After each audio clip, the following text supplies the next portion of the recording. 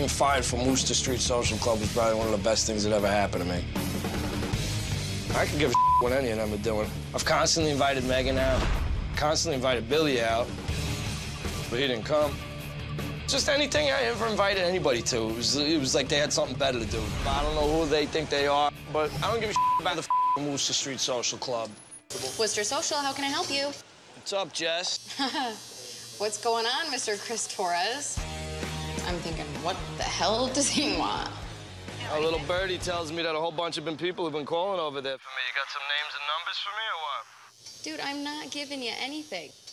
That's very inconsiderate of you. That's no way to get an apprenticeship, Jessica. Typical Chris, trying to blackmail me for something that happened months ago. Hey, Chris.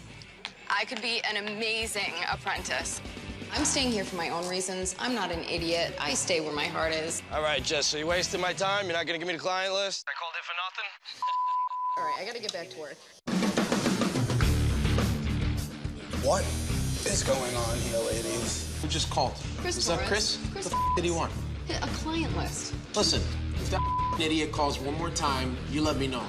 Chris calling my shop is like being threatened with herpes every day. There's not a day that goes by that I don't feel like pulling Chris out of his house and beating his teeth in. But someone's already beat me to that.